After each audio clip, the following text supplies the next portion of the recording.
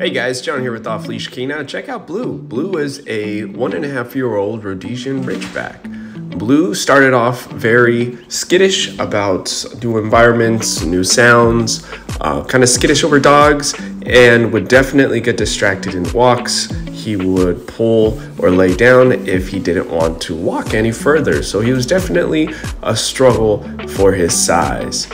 Now his owners did a great job with teaching him sit and down, so he had that under control, but he definitely had problems with distractions. He would get distracted, he would not look in the direction until you were pretty loud or pretty annoying.